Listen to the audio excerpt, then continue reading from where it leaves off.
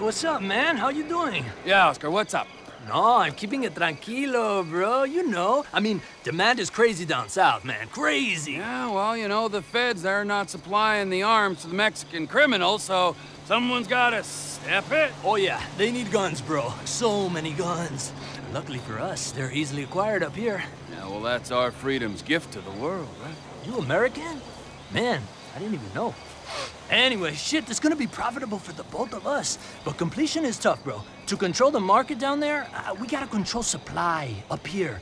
We got a couple local contracts to help us out stateside. So this plane is loaded with their shipments. You make a couple drops, you come back here. You know, they say that the American industry is suffering, but you and I, we got a good export story. Okay. I'll be on the radio, man. That's great.